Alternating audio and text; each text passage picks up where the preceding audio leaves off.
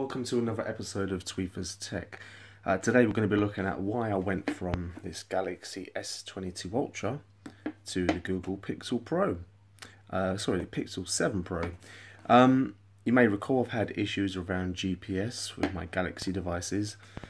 Not just the S22 Ultra, but before that the Note 20 Ultra, and even before that the Note 10 Plus.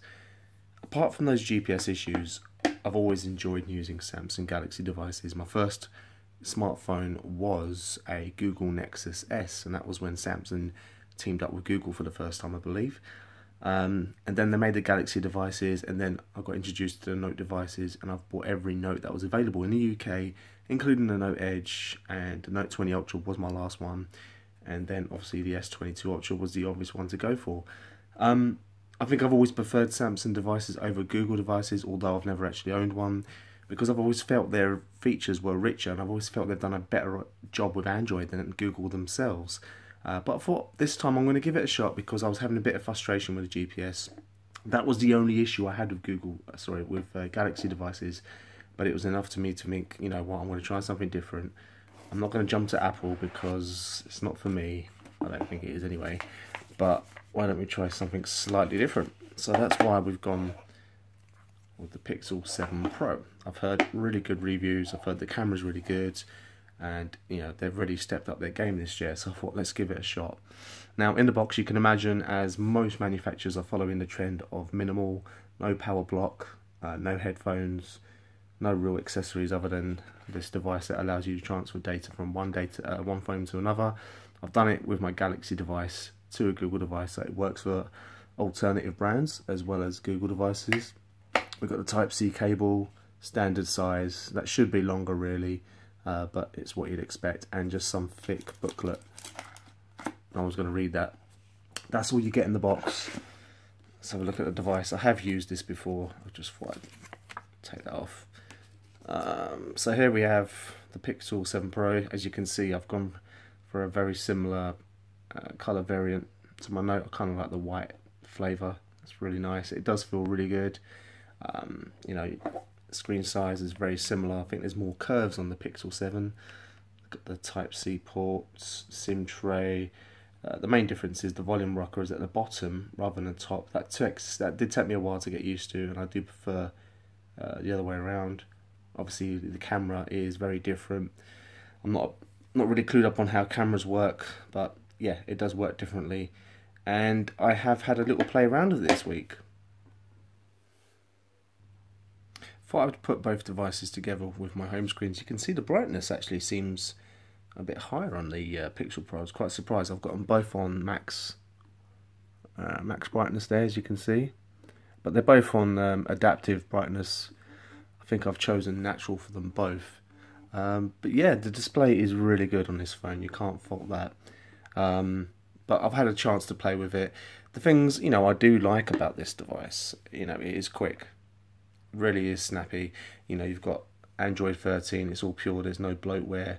Yeah, they do put additional apps in there, but it's really quick. I don't know if it's as quick as this device. Now bear in mind, this is a UK version, so it's not got a Snapdragon processor, but the Exynos processor is slightly more improved than it has been on previous generations.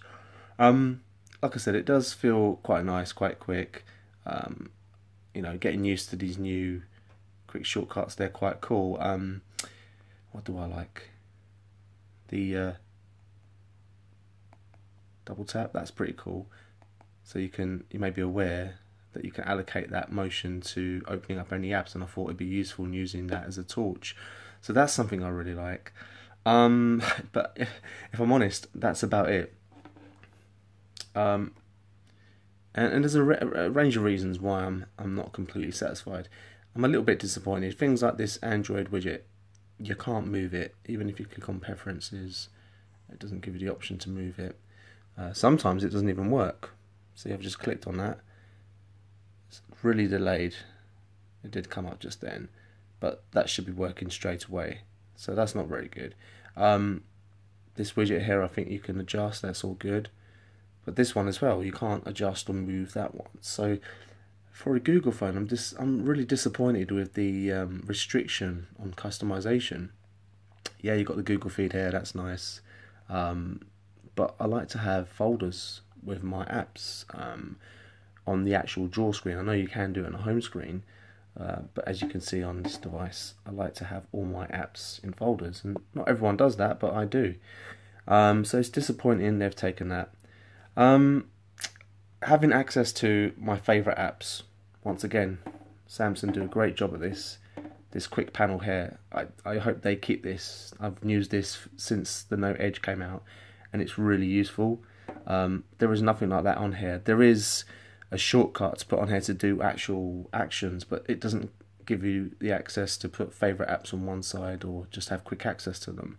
And for that reason, I realise how much I miss using a Samsung device, because they've always been known for their features. They've got so many good features. The GPS issue actually is for some reason worse on this phone. Bearing in mind it's a Google device, and Google Maps works worse on this than it does on that. There's other things I don't like. You can't toggle NFC on and off. It looks like NFC is always on, and you can access your settings to turn it off, but there's no shortcut. I've looked for them and I still can't find it anywhere. What else is there? The picture gallery. I'm used to using the Samsung Gallery, which is really customizable. It recognizes your folders. I transferred all my data on this, and all my folders went into the camera folder. And I'm just not a fan of, what is it called, Google Pics?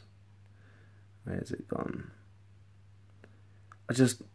It does look quite tidy, but it doesn't recognize my folders, and I guess, you know, there's nothing really wrong with it, but if you're used to a particular type of gallery, it's hard to adjust to a new one. Apps that I'm using a bit more often now is I'm using the Google Calendar rather than the Samsung one. I think that's a little bit better.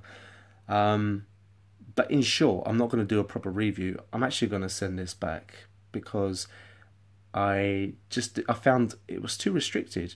You know, bear in mind it's an Android device. I was expecting more freedom as much on a Galaxy device, but it's just not there.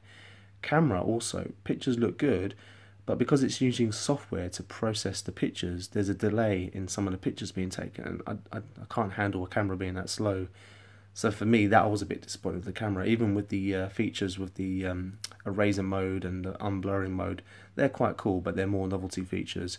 I'm just not that impressed with it. It's a nice device. It's a shame. I was really looking forward to enjoying using this device, but apart from a couple of features, I'm just not that satisfied. But since then, I've actually gone back to the Galaxy device, had a firmware update, and it seems like my GPS seems to be working better. So I think we know we're going to stick with this boy, and we're going to send the Pixel 7 Pro back. That's about it. Stay tuned to my next episode. Thanks for tuning.